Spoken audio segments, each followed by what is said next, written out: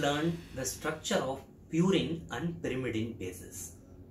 Why should we learn the structure?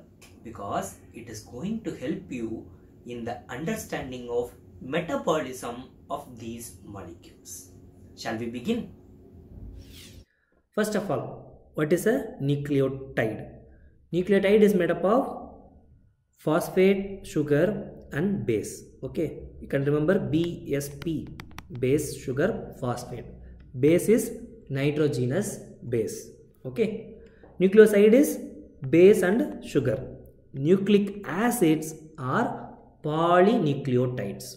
Okay, let us see the bases. The bases are of two types, purines and pyrimidine. Purine, the name is small but the ring is big. You can see the 9-membered ring. Purine bases are adenine and guanine.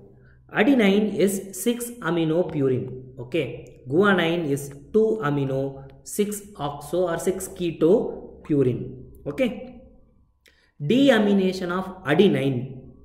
See, in the 6th carbon amino group is there. Instead of there, you are putting keto group.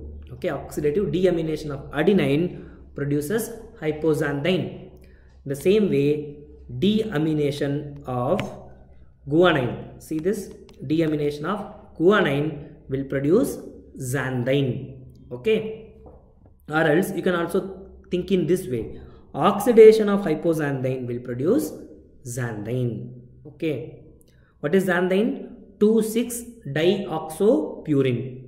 Oxidation of xanthine produces uric acid, which is nothing but 2,6,8-trioxopurine.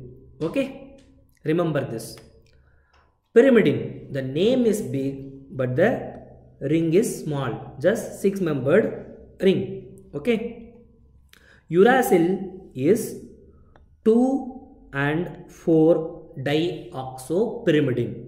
Okay, thymine is nothing but 5-methyl uracil. If you put a methyl group in the 5th position of uracil, you get thymine.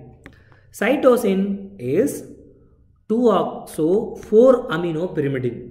Or else you can also think in this way, deamination of cytosine produces uracil.